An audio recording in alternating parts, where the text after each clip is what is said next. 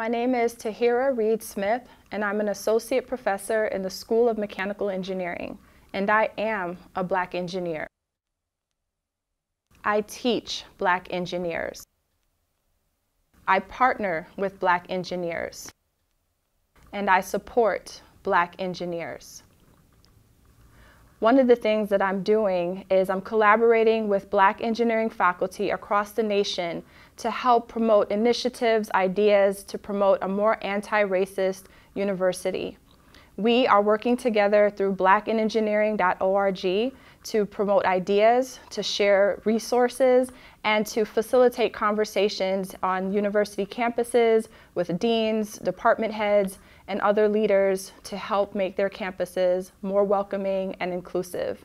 In this role, I'm serving as a bridge between this national group and Purdue University to ensure that our campus is pursuing ideas that are cutting edge, that it's at the forefront of what's being discussed nationally.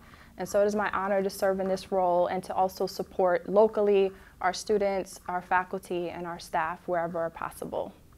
As a faculty member in the School of Mechanical Engineering, some of the things that I've seen that we're doing really well is promoting an environment that is inclusive, that's collaborative, that's welcoming to people of all backgrounds.